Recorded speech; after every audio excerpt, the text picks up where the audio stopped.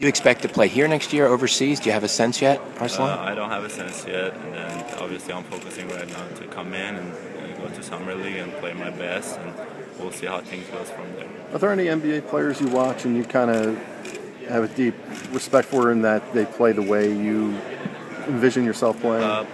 Well, I think kind of like Paul Millsap, when he got into college, he was kind of like me, a rebounding guy, and he came in and he improved a lot as a player, so I'm planning on doing the same thing. This is pretty big news, I guess, in your country, yes, right? It's a huge news. It's been all over the place since the last night that they announced it, and I mean, I'm really happy that I was the first, obviously, Iranian to get drafted, and it's huge. It's huge, and I can't talk about it enough.